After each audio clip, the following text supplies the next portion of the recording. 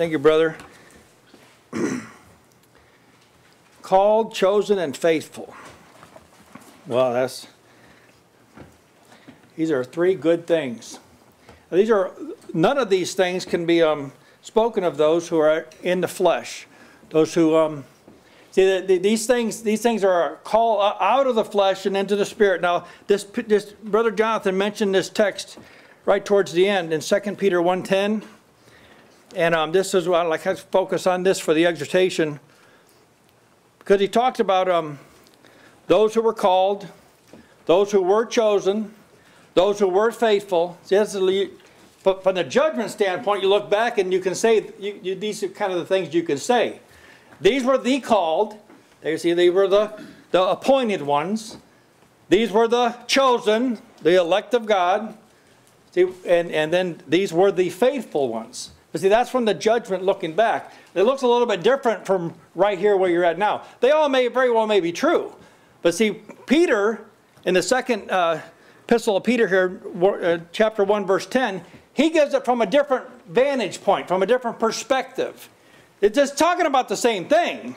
And yet, see, from our perspective, we're called to enter in, to be involved, to take hold. He says it like this. I'll start at verse 9. But he that lacketh these things, he just listed a bunch of things here. You know, add to your faith, virtue, and to virtue knowledge, and to knowledge temperance. He gives you something to work with now. You're in this enemy's environment. You're in this environment of the devil. You've been made new. You're one of God's elect. What are you going to do with that? Well, that's what he says. He that lacketh these things is blind and cannot see afar off, and has forgotten that he was purged from his old sins. So there's a condition that a person can be in that started out good where it's not real good. So he says this, wherefore the rather. Now this is what we really ought to be giving ourselves to. Those that are in Christ, those that are chosen, those that are called, those that are God's elect, those that are faithful. What are they about doing? Make your calling and election sure. This is our business right now. This is your business. Now, God, you couldn't elect yourself. There wasn't anything you could do that would make you appealing to God in the sense, I'm talking about in the sense of election. Now, God had to choose before the foundation of the world now. Now, something, I gotta come to the conclusion that something that was decided before the foundation of the world really is out of my control. I really can't claim any kind of personal involvement in that choice. Can anybody? I don't think they can. Before the foundation, you are chosen in Christ. Okay, now right here is where the rubber meets the road. What do you make? You can make your calling and election sure. Now, are you making it sure to God? Well, see, you're making it sure to you. Yeah. See, you're apprehending. You're getting a hold of salvation. Now we all know that when this occurs, you are the happiest. You could be locked up in a prison, but if you're making your call and election sure, if you know that you're saved, there isn't anything on earth that can compare with that. There isn't any kind of pleasure that Satan can offer you that can trump when you know you're of God. Amen. See, this is we know that God always does things or works according to his eternal purpose. He hasn't done anything independent from his eternal purpose from the time he started making the world all the way up to the time when everyone stands before him. Everything that God's done has been in light of this eternal purpose. Now see, when you get on board, as it were, when you start aligning yourself with that eternal purpose and you start seeing, hey, I can see that I'm one of God's elect. I can see that. What do? You start distancing yourself from anything that's contrary to it. And what is that? It's making your calling and election sure. There's some things you got to cast off. The works of darkness, you got to cast them off, and you got to put on some things, this armor of light. Well, what are you doing? You're making your calling and election sure. And he says something here that I've run into some people who just couldn't receive this, but this is good. It says, if you do these things, you shall never fall. Now I've had people tell me, well, I don't believe that. Of course, then I had to tell them this is in the Bible. This is in the Bible here.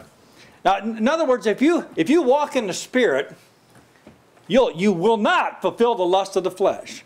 Now I have to conclude then that if I sin, I didn't walk in the Spirit, I didn't make my calling and election sure. You see all the things that I had to set aside in order to sin. Right. So see that all these things are calling God's elect, God's chosen, you know, the ones that will be found faithful. He's calling them into this arena where they become participants in salvation. This is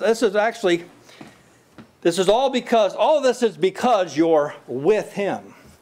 I like that. I like that perspective. There are some who are with Jesus, and they will not leave His side. They won't. It reminds me of, remember Elijah and Elisha? Elisha, he wouldn't leave his side. He wouldn't. He said, go on over there and do this errand. Nope, I'm staying right here. Well, see, these that are making their calling election sure, they've seen the value of being with Jesus. Yes, right. And this is going to pay off on the day of judgment. It's going to pay off. These are with me. These are worthy. These are worthy? Yes, these are worthy. They shall walk with me in white because they're worthy. Wow. Well, see, if you can see it rightly, being with Jesus, that's a high calling. A high calling. You get to be with Jesus. And in Revelation 12:11, I'll just summarize it here. This is like the bottom line. Talking about walking with Jesus, talking about being called, talking about being I'm one of His elect, all right? So once they overcame Him by the blood of the Lamb, we do have a lot of things to overcome. There's a lot of things that you're going to have to overcome between now and the time that you check in, as it were. You cast off this robe and you check in. All right, I'm here now. All right? They overcame Him. Talking about the devil now. All the principalities and powers that are against you. There's a lot against you. But they overcame Him by the blood of the Lamb. That doesn't sound like I had anything to do with that now. It was the blood of the Lamb. That's why.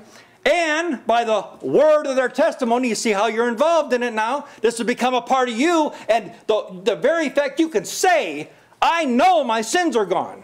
My sins have been taken away by the word of their testimony. And they love not their lives unto the death. Unto the death. You know, at the point in time, everyone makes these intersections quite a bit that are in Christ. At the point that the road or whatever direction you're in says you got to leave Christ to go this way, you say no. I won't leave Christ even if it costs me, even if I have to die to myself. Remember Paul said, I die daily. Every day I'm confronted with a circumstance, a situation to where I have to decide, am I staying with Christ or am I going over here? And you say, no, I'll cut off my own eye if it offends me. I'll do it. Why? Because you've seen the value of being with Christ. And this is the exhortation, is that, you see, this whole thing, this is all being orchestrated by God. Brother Jonathan brought that out. It's all being orchestrated by God. I guess it's God's choice. These are God's decisions. And yet He empowers men. You see how gracious God is? He's brought us into salvation and made us a part of it. Salvation is a part of you. So much you can say, I die. I'm not choosing my own will. I'm choosing the will of another. Well, now let me tell you, that's not going to be something you can do on your own power. You're going to have to get grace. Remember, we have a throne of grace. You come to the throne of grace to obtain help. Well, to do what? To do this. To make your calling and election sure. Because if you do these things, you'll never fall. You know, I can remember the moment it hit me. I don't have to sin anymore. That's a powerful consideration. Amen. I don't have to. I can honor God in everything. If I'm working, whatever I'm doing, I can honor God. I can do it heartily as unto the Lord. And that frees you up. You're free from the flesh. Then I don't have to serve you anymore. In fact, you have to serve me. Well, anyway, I appreciated this, Brother Jonathan. And I like this perspective. I like God's view of these things. It's very profitable. I'll open it up now for any comments. Sister Maddie? Brother Jonathan,